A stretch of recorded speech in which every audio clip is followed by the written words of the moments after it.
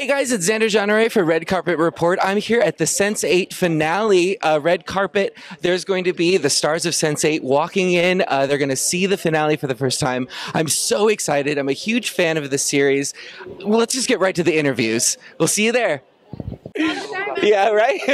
My bathroom would be a wreck. Well, I like sparkles, so it would be a sparkly wreck, and that's the good thing. Yeah, that's it. Are you ready? Well, thank you so much for joining us tonight. Thank you. I love your look. Look at camera. Moment for camera. Yay! Oh, well, I've already done it. But how does it feel slipping back into this character for maybe the last time?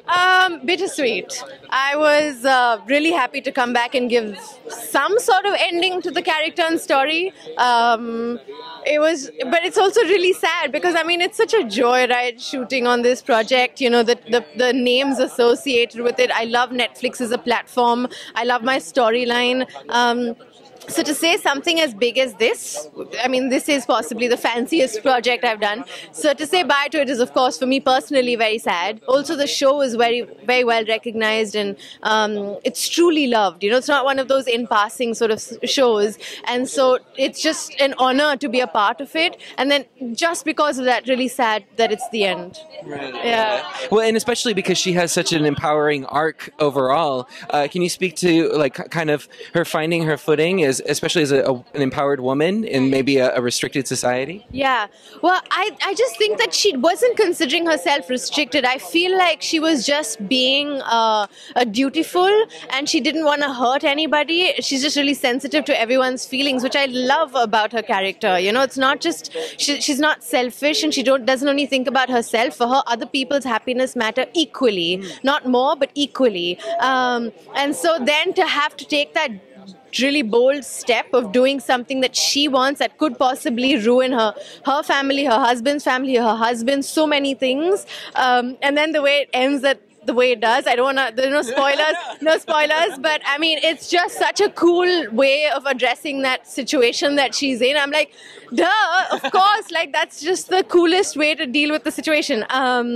So yeah, I mean, I think it's very surprising, you know, all of the ways that she chooses to deal with her problems, and it's in a way a great takeaway for me as well, to, you know, to open your mind and think out of the box whenever you're facing a problem. Yeah. And then this series is very particular for the LGBT community. It's very important. Can you speak a little bit about that, of either fans reaching out to you or your experience with that?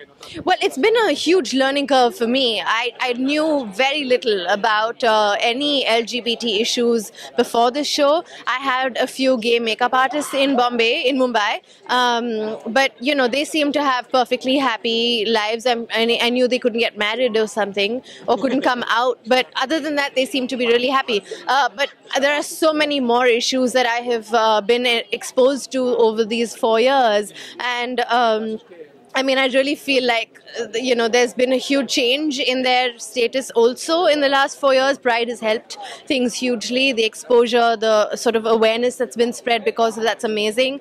The show has helped with that. It's given people recognition. It's given me an understanding of things. It almost makes me I feel like I have a responsibility to try and explain these things or bring awareness or education to it to my country, because a lot of people are like, so you tell me about this, because I know it personally. It's not just hearsay or whatever. So I mean, I think that the nicest people in the world, the fun-loving, you know, people in the world, because they're a good mix of everything.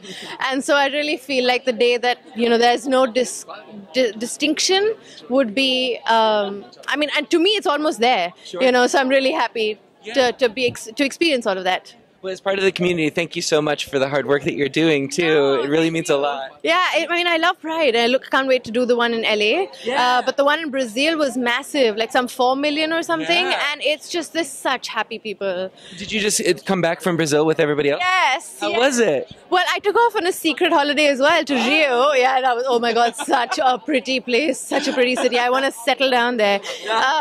Because it's a good mixture of a party city, a holiday destination, and you can work. So it's just great. But Sao Paulo's energy is also amazing. Like the fans there are intense, like really passionate, but really respectful. And yeah, I mean, how can you not love Brazil? Well, thank you so much for chatting with us tonight. Thank you.